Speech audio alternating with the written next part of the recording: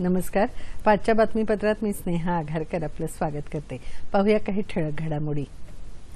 झारखंड राज्याच्या वर्धापन दिनाचं औचित्य साधून राष्ट्रपती रामनाथ कोविंद यांनी आज रांचीमध्ये जोहर योजनेचं उद्घाटन केलं.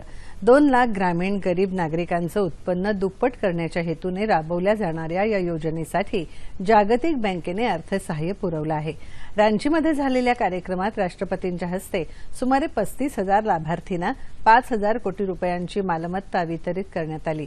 याशिवाय 70 नागरिकांचं वर्धापन दिनानिमित्त अभिनंदन केलं आहे. हे राज्य विकास आणि भरभराटीची नवनवीन शिखरं गाठील असा विश्वास त्यांनी ट्विटरवर व्यक्त केला आहे.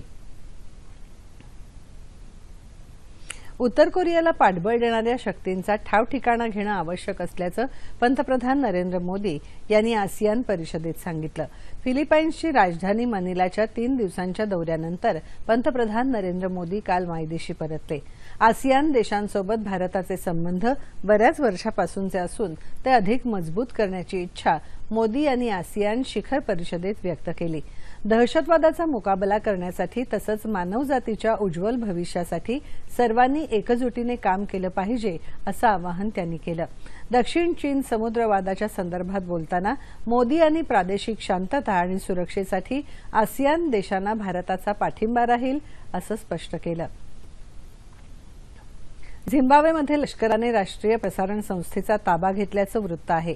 लष्करी अधिकाऱ्यांनी आज राष्ट्राला उद्देशून थेट संदेशाचं प्रसारण केलं.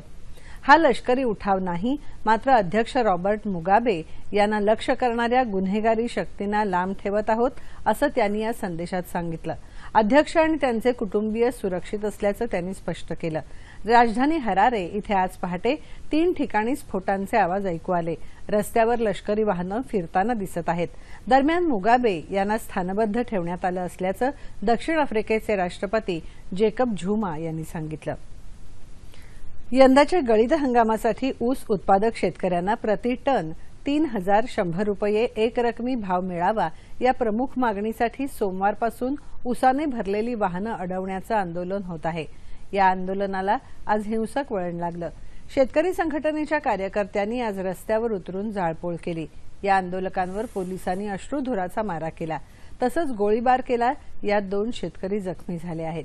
या प्रकरणी काही शेतकरी नेत्यांना पोलिसांनी ताब्यात घेतलं असून राखीव पोलीस दलाच्या तुकड्यांना पाचारण करण्यात आलं आहे.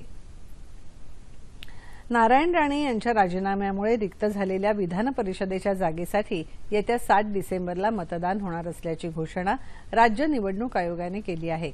अर्ज दाखल करण्याची अंतिम तारीख 27 नोव्हेंबर असून 30 नोव्हेंबरपर्यंत अर्ज मागे घेता येतील. राणेंनी 22 सप्टेंबर रोजी विधान परिषदेच्या सदस्यत्वाचा राजीनामा दिला होता. त्यासाठी ही निवडणूक होत आहे.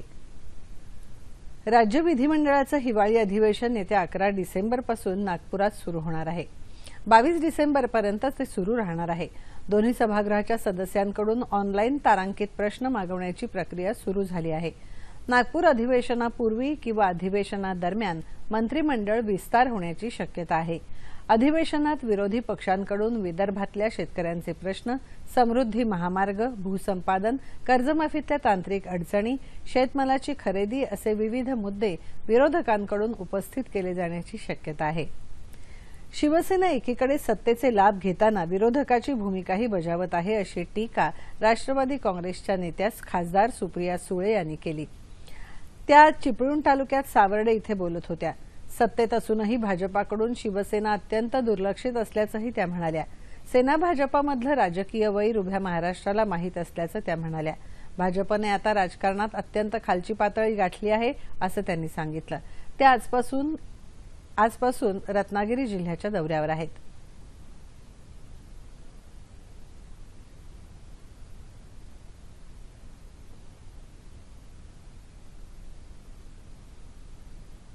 याबरोबरच हे बातमीपत्र संपलं. पुन्हा भेटूया संध्याकाळी 7 वाजता सह्याद्री वाहिनीवर. नमस्कार.